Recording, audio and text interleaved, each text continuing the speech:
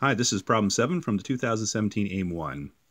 For non-negative integers a and b with a plus b less than or equal to 6, let's define TAB to equal this product, and let S denote the sum of all TAB where a and b are non-negative integers whose sum is less than or equal to 6. Find the remainder when S is divided by 1,000. Oh boy, this looks a bit complicated. So I'm looking at these terms that appear in this product. And what I notice is that all these numbers appear as elements in the 6th row of Pascal's triangle. So let me write that down real quick. That's the 2nd row, the 3rd row, the 4th row,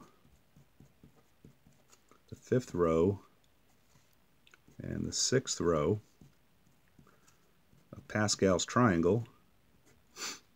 So all these numbers are taken from the 6th row, and it looks like we could form the various products for a plus b less than or equal to 6, and that would be 28 such products taken from the numbers in the 6th row. It looks like there's symmetries, so we probably only have to calculate about 14 of those. So if we calculate these 14 products and add them up, that should get us to the answer. But there's probably a more straightforward way to do this, so let's try to examine this product a little more carefully. So what I notice here is that these combinations are taken from groups of 6. So let's kind of write that out. So we have 3 groups of 6. And this first is 6 choose A. The second is 6 choose B. And the third I'm going to write in an equivalent form. I'm going to write that as 6 choose 6 minus A plus B, because that's equivalent because Pascal's triangle is symmetric about the center line. And when I write it this way, I notice something interesting.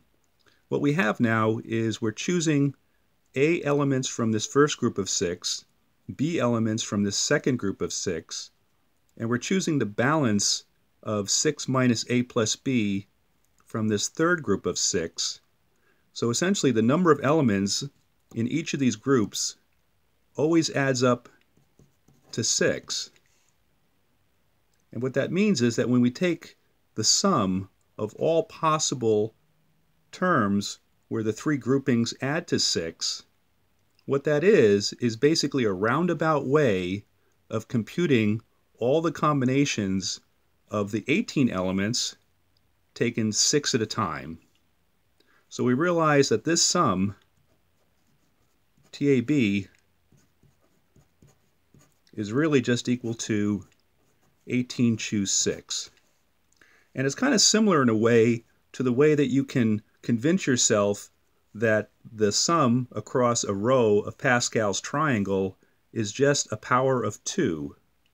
2 to the 3rd, 2 to the 4th, 2 to the 5th, 2 to the 6th. And the way you can convince yourself of that is to do a combinations calculation in 2 ways.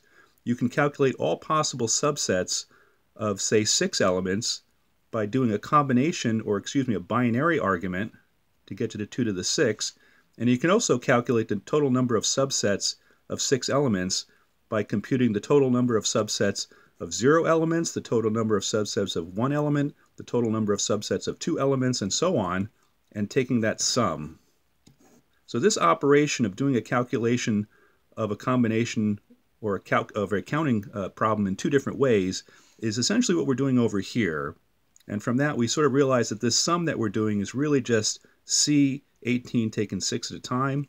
So we'll have to calculate that. Hopefully that's a little bit easier. Times 15 times 14 over 2 times 3, 4. Okay, so we can cancel some terms here. Get you to 2. 5 gets you to 3. So we just have to calculate 17 times 6. Multiply that by 14. What's that? 408, 102, 1428. And then finally calculate 1428 times 13. And that's 4284, 1428.